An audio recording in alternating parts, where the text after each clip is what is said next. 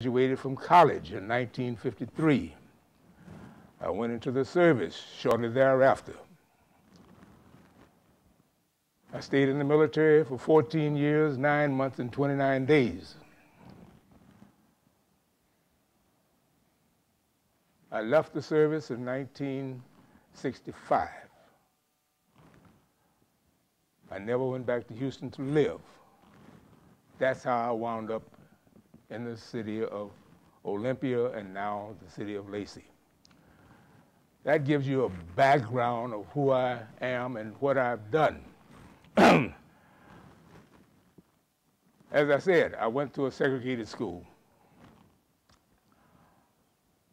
As I was telling, as we were riding here this morning, I flunked the first grade. And I use that when I talk to young people such as yourselves to let you know that all is not pretty. But I didn't flunk. At the time that I was in school, public school, you had to be 6 years old in order to be enrolled. Well, I stayed in a rather small community. The schools were the center of the community, along with the churches. Now, my brother, who is 8 years older than I, loved comic strips. Superman, Batman, Flash, and all those good things. I could not read at that time, but I loved to look at his comic books. And I saw these little bubbles over these heads, and I didn't understand what they meant. So I wanted to learn how to read. So every day the kids would be walking, going to school. I'd go out and I'd be crying because I wanted to go to school. So the teacher who taught the first grade stayed about 3 blocks from our house, and she'd walk by our house every day, and she saw me out there crying, and she said to my mother, "What's wrong with that boy?" And my mother told him. And she said, "Well, put some clothes on him and send him on over to school." So I went to school, 5 years old. I was in class for a whole year, but I wasn't registered. So that's why I say I flunked the first grade, because I had to do the first grade again. But I learned a lot. Although I wasn't enrolled, I had advantage of all the things that the other kids did, and I did learn how to read. And when I was in the 3rd grade, they said I was good enough to be skipped to the 5th grade. So I skipped the 4th grade. And then in my system at that time, they only had 1 through, no kindergarten, 1 through 6, 7 through 12. So when I graduated, graduated elementary school, went to high school, and that was quite an adventure, because one day I was big man on the campus at elementary school. Yippee. Next day, I'm nothing. Nothing in high school. But that was all right. That was all right. At the school district at that time, you needed 18 credits to get out of graduate from high school. The way they had this thing out to go through 4 years of high school, 7th and 8th didn't count. Every class, as what we call a heavy class, was worth a half a credit, with the exception of PE. And everybody had to take PE. That was only worth a quarter of a credit. But if you had a better grade point average, you didn't have to take study hall. So, excuse me. So I had to I had to set myself up to make sure that I had a B+, because I didn't want to take study hall. And I did that for 4 years. And I eliminated a whole semester off of my high school experience. So I graduated from high school at the grand old age of 16. And I was the valedictorian of the class. Now, getting to the point that what I was asked to be is, I had never spoke to a group of people more than my classmates. And as I walked in, I noticed that all of you were having a conversation of one type or another. to each other, but you weren't necessarily standing as I am, speaking to a group as you are. Now, put yourself in this situation. I'm a 16-year-old kid, and I had been going to school with most of my graduating seniors all of my life. I knew most of them, a lot of them. I had no problems talking to them, but I didn't know their parents, or their grandparents, or their sisters, or their brothers, unless they were students at the same school.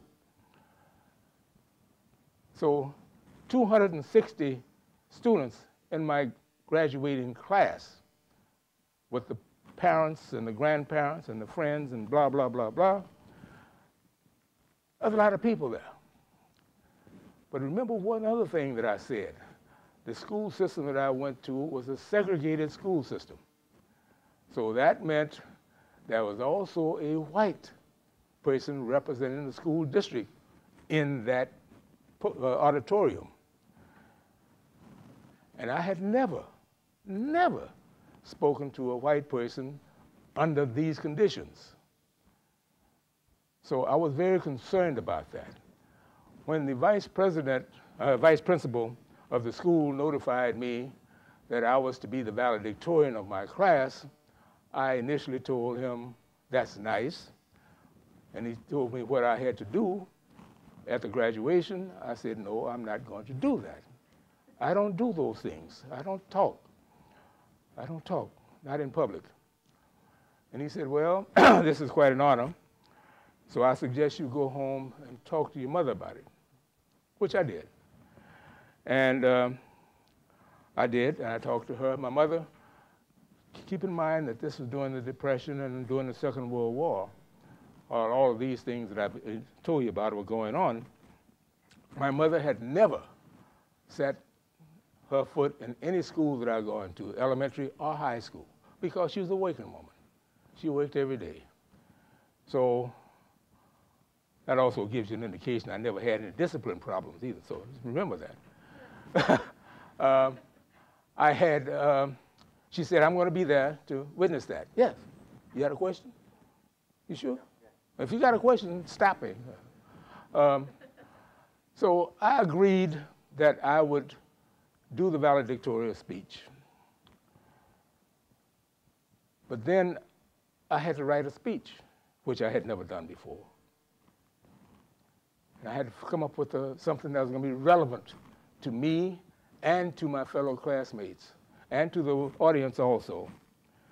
So perhaps like some of you who, if you can recall when you were in elementary school or high school, what did you look forward to?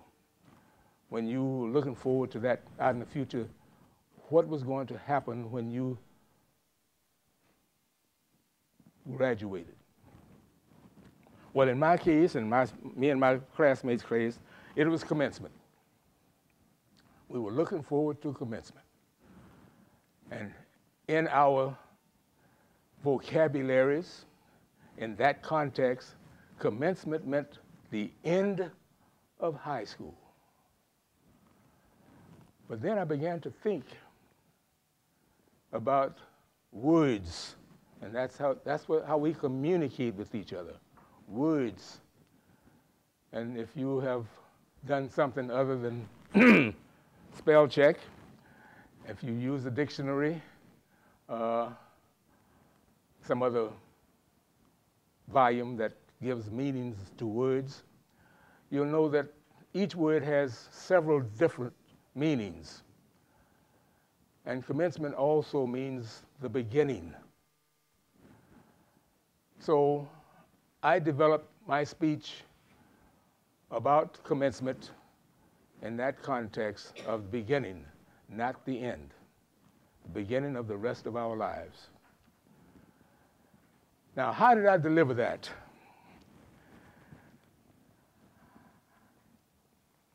Of course, I had a girlfriend,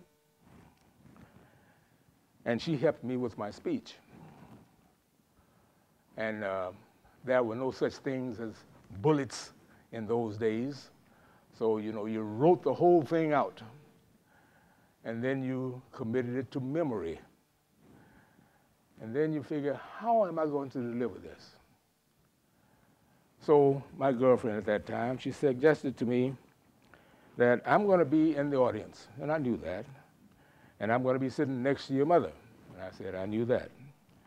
And she said, as I learned how to learn the speech, I looked at her.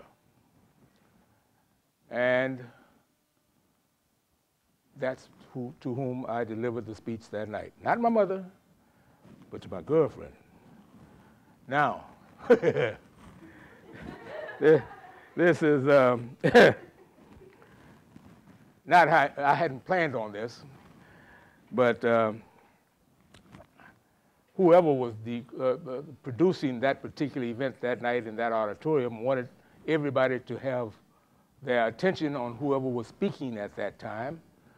So they turned the lights down in the auditorium and put the spotlight on me in my eyes.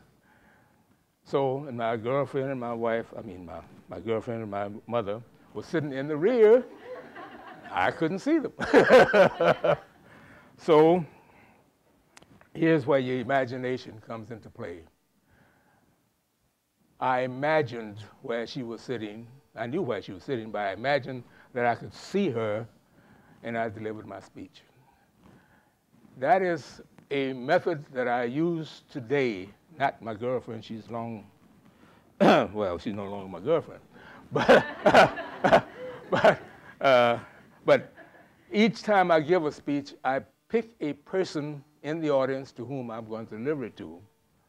But I also, move my face around as I do now to make sure that each person in the audience knows that I am aware that he or she is present, and I deliver my speech to that person. Or if I don't have anybody in particular that I wish to speak to directly, I'll pick a point in space, and I deliver whatever I'm going to in space.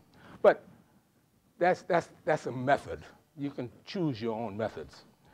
But let me say what you should do when you're delivering a talk to your fellow classmates, your church or synagogue, just to a group. Know what you're going to say. Be aware of your subject matter. Try to stay away from slang. Try to stay away from idioms. Try to stay away from words that you are aware of, but nobody else is aware of other than you. Because if you're going to be effective, you're going to have to communicate. And if you're going to communicate, if you're going to impart a thought, or part of your knowledge to someone else or someone else, then make sure that they receive that in a context that they are familiar with. Do that way. Now, I stopped at high school. I graduated from high school on a Friday night. Monday morning, I was a freshman in college, summer school. Again, I'm a big man on campus Friday, back to the bottom of the list Monday morning. That was an experience because I had not wanted to go to college. College was the farthest thing in my mind. My mind the week before was to get out of high school. I had no idea what I was going to do beyond that. But as you probably know now, what employer is going to hire a 16-year-old kid who has no experience with anything? So my mother told me, you go to college or you get out of the house. So you go to college. But what are you going to do in college?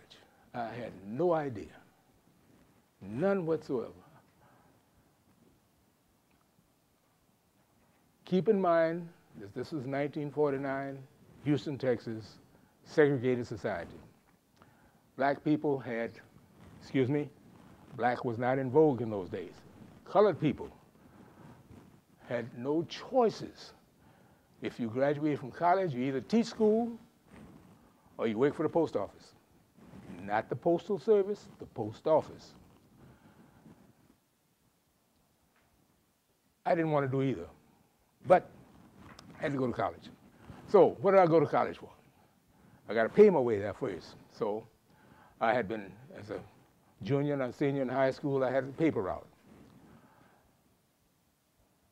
College was rather cheap in Houston, Texas in those days, and I'll tell you, I don't want anybody fainting when I tell you this.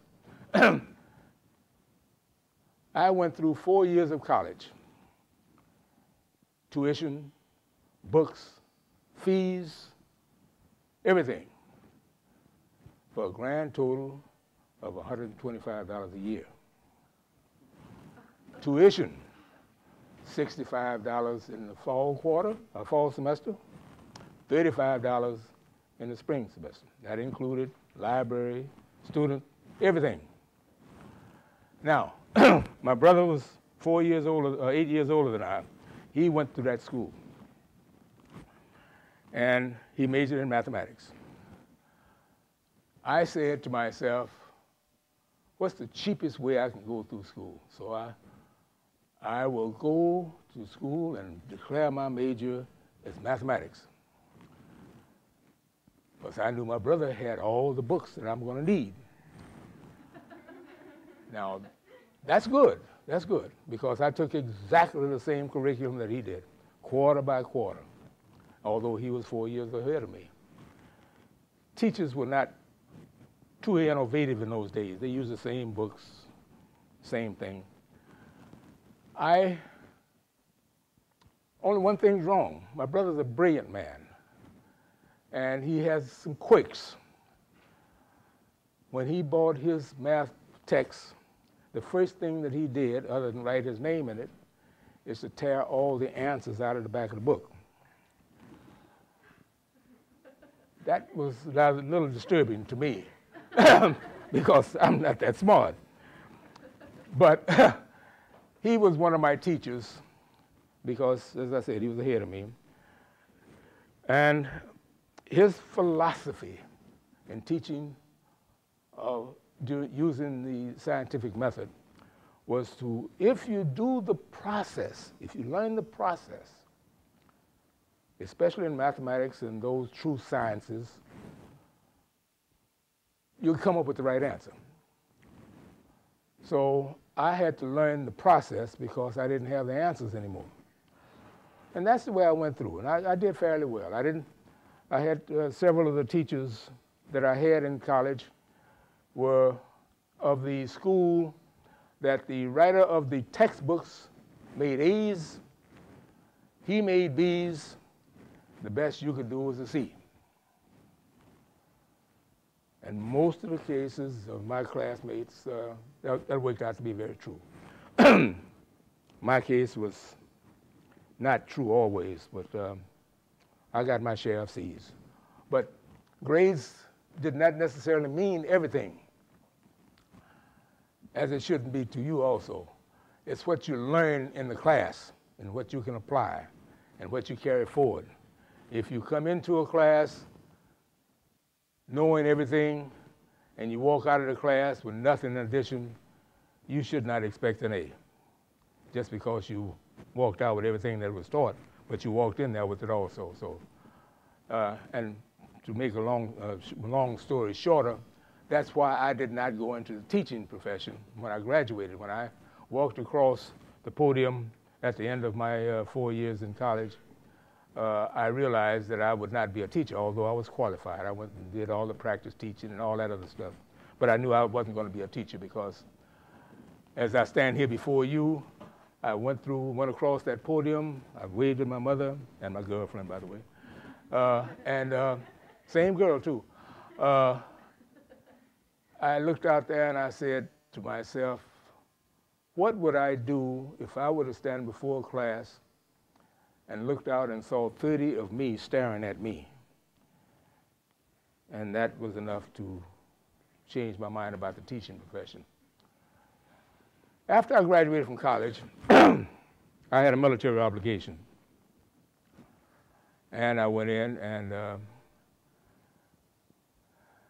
I went through. I did not go to officers training because I had no desire. I was not going to be there that long. I was drafted. I wasn't going to be that long, so I went through enlisted basic training and advanced individual training. And then at the end of my advanced individual training, they decided, Virgil, you got something on the ball. So all the rest of my platoon, or the battery it really was, they went to Korea. And they sent me to leadership school. They saw something in me I didn't know. And I enjoyed it. And there again, I made sort of tuned up my leadership abilities and delivery and all of those types of things that you had to do as a leader in the military.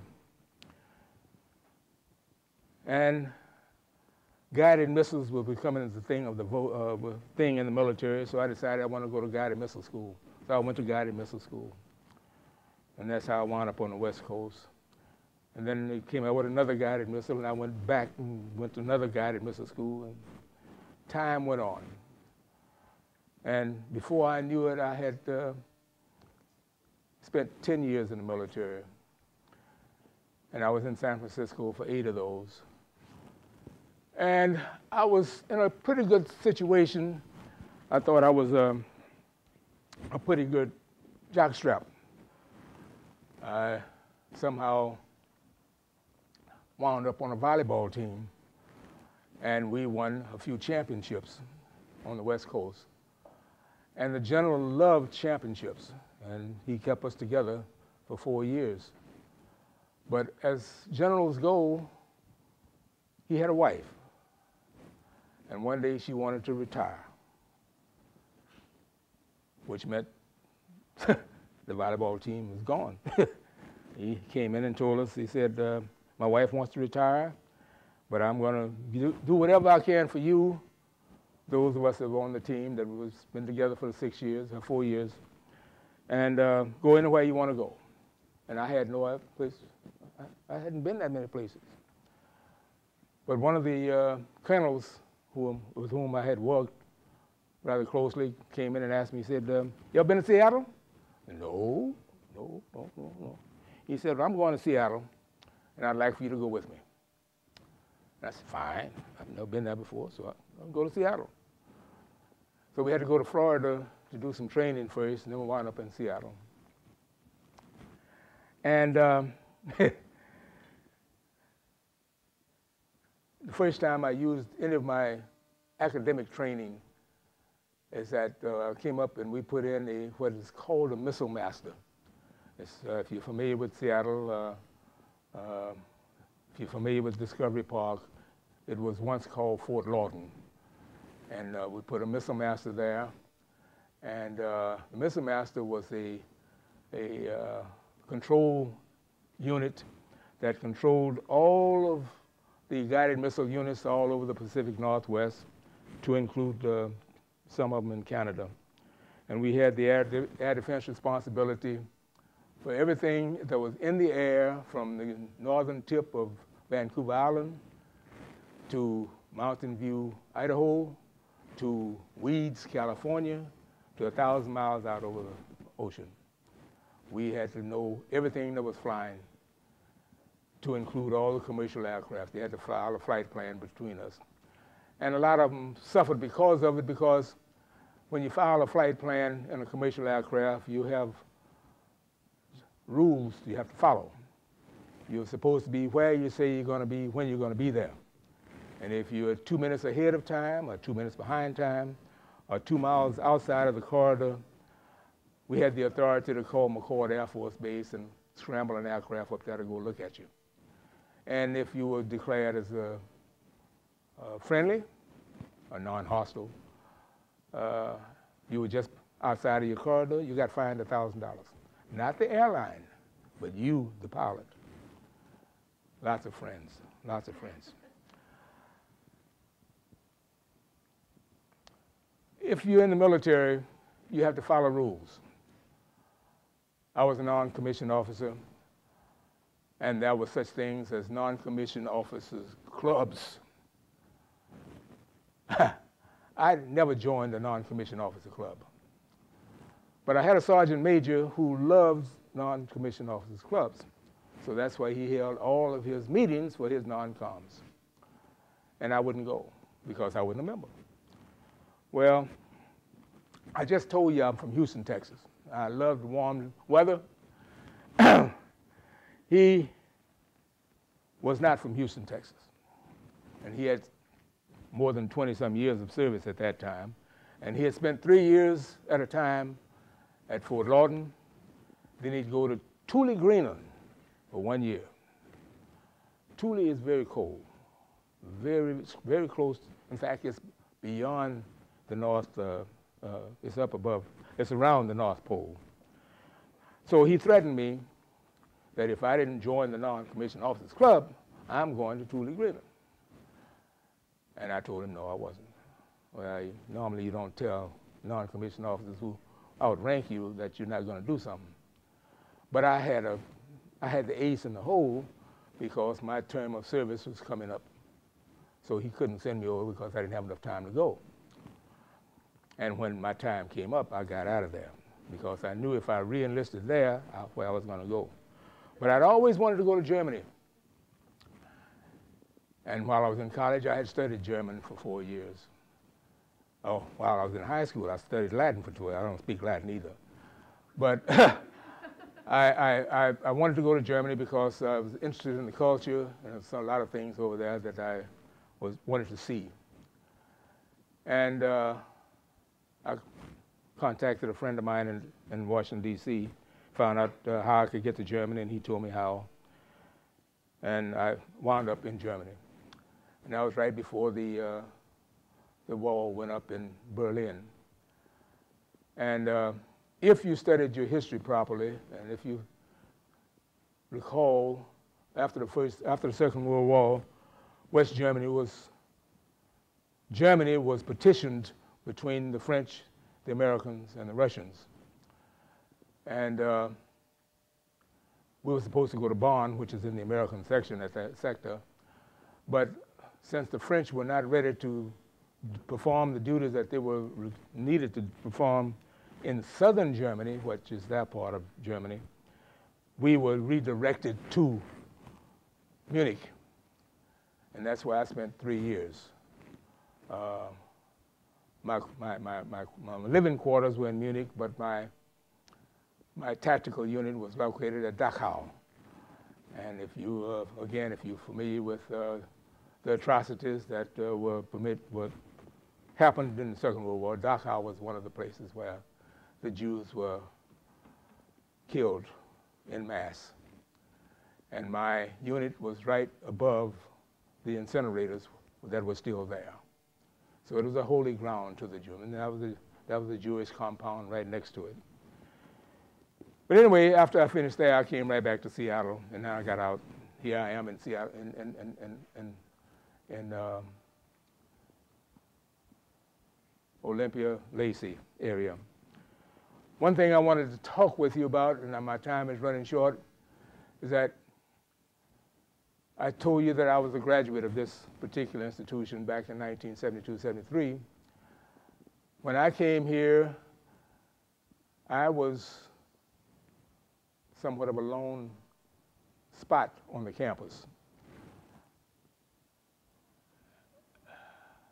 Centralia, Chehalis area was a very segregated area. My classes, since I was working, normally lasted from 6 or 7 in the evening till 10 at night. For the 2 years that I came to class here, 3 or 4 nights a week, each time I left the campus, I had an escort to the entrance, to the egress to the I-5 going north. It wasn't a very pretty sight, but I guess what I want to share with you before I leave here, you are living in a very volatile time, as you well know if you follow the current events of the day. And you are living in a very changing world. Pay attention to what the census of 2010 States, the diversity of our communities are changing. When President Truman put out an executive order in 1948 to integrate the military services of the United States of America, he said, make the diversity of each unit within the military what the population ratio is. At that time, everybody, with the exception of us coloreds, was considered as white. And it was so deemed on all the military records. You were either a 1 for Caucasian, or you were a 2, Negro. And that was the status. So we made everything was supposed to be 12.5% Negro. Well, when I went into the service in 1953, it hadn't changed. I mean, regardless of what the president said, commander-in-chief, military doesn't change that readily. Neither does the communities. You're familiar with what happened in the civil rights movement in the late 50s and 60s. Even today, there's still a tremendous amount of segregation. As I was indicated, I served as the mayor of my city for 4 years, from 04 through 07. I've been on the council since 1998. I serve as its deputy mayor today. But even today, as well as I'm known in my own community, if you see me in the store, unless I'm pushing a basket, I have my hands clasped behind me because I know that I'm being watched very carefully to make sure that I don't pick up something and don't pay for it. You, and the future leaders of our respective communities, you have to be aware that it's changing. There are more minorities in each community, and you, Caucasians, will be the minority within your lifetime. Within your lifetime, you'll be the minority. And you've got to be prepared to not deal with it, but to be aware of it, because you're going to be the leaders. You're going to own businesses. You're going to be shoppers. You're going to be purchasing property. You're going to be doing all the things that your parents are doing today, but you're going to be doing it differently. And I'm not going to say you're going to be doing it better, but you're going to be doing it differently. And hopefully it's better, because your parents and perhaps your grandparents, for which I represent the generation of, haven't done a very good job of it. We thought we could. We thought we should, because when we were at your age, we were going to change the world. Well, it hasn't changed. So, with that, I'm going to say for the next 2 or 3 minutes, if you have any questions of me, I'll be happy to answer it. If you don't, thank you very much for having me. 5 more minutes? No, I was going to ask a question. Oh. Yeah, his hand was like that. Sure. So your military background, going up and all these past experiences, what do you think has been the most beneficial previous experience that's helped you become a good communicator in your job?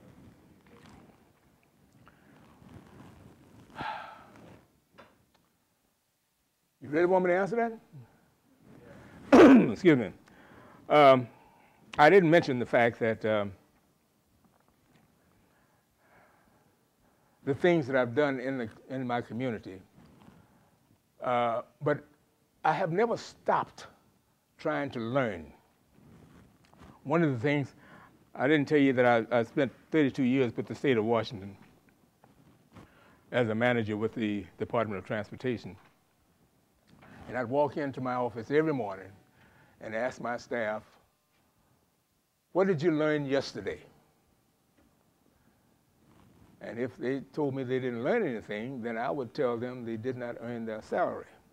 because one of the things that you should do, in fact, it should be a mandate, you've got to learn something new every day, because the brain is continually waking all the time. But to answer your question, as a part of what I contributed to my community, I joined a service club called Kiwanis International, and it has some wonderful classes. And some of those classes dealt with leadership and communication.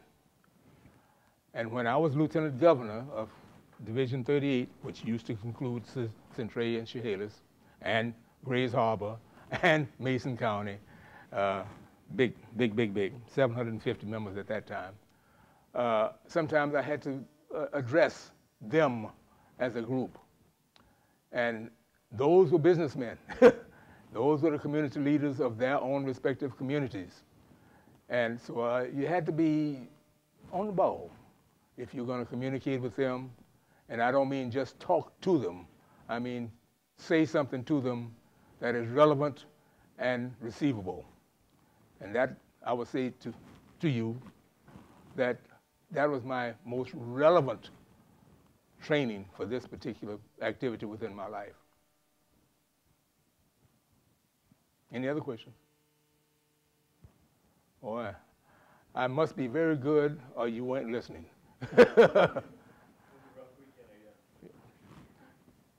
Weather was good. Anyway, thank you very much for having me. I hope that what I have said has been of some benefit to you. And I do wish you well in whatever your endeavors are. Thank you very much.